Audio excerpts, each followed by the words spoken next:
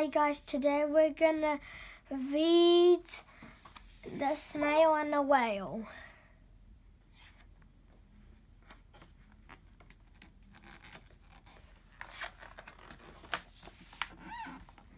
This is a tale of a tiny snail and a great big grey blue humpback whale.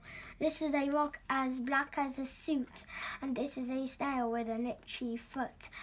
The sea snail slithered all over the rock and gazed at the sea and the ships in the dock. And as she gazed and sniffed and sighed, the sea is deep and the world is wide. How I long to sail, said the tiny snail.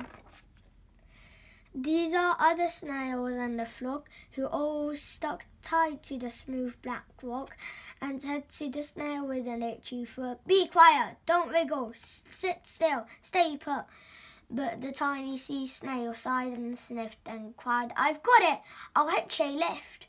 This is the trail of the tiny snail, a silvery trail that looped and curled and said, "Lift wanted around the world." This is the whale who came on one night when the tide was high and the stars were bright. A humpback whale, immensely long, who sang to the snail a wonderful song of shimmering ice and coral caves and shooting stars and enormous waves. And this is the tale of the humpback whale. He held it out on the starlit sea and said to the snail, "Come sail with me." This is the sea sail, wild and free, that carried the whale and snail on his tail. The towering icebergs and far-off lands, with fiery mountains and golden sands. These are the waves that arched and crashed, that foamed and frolicked and sprayed and splashed the tiny snail on the tail of the whale.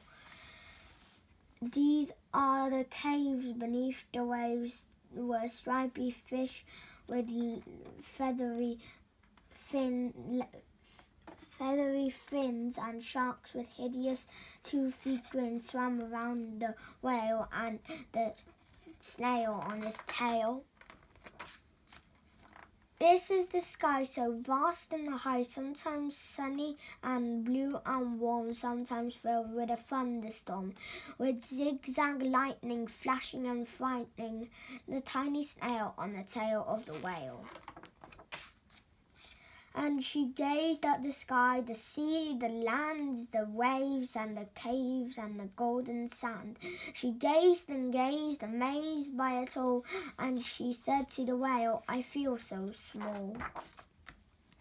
But then came the day the whale lost its way. These are the speedboats running a race, zigging and zooming all over the place, upsetting the whale with their ear-splitting roar, making him swim too close to the shore. This is the tide slipping away, and this is whale lying beached in a bay. "Quick, off the sand, back to sea," cried the snail. "I can't move on land, I'm too big," moaned the whale.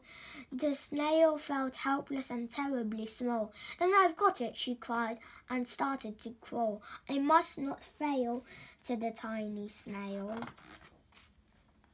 This is the bell on the school in the bay, ringing the children in from their play.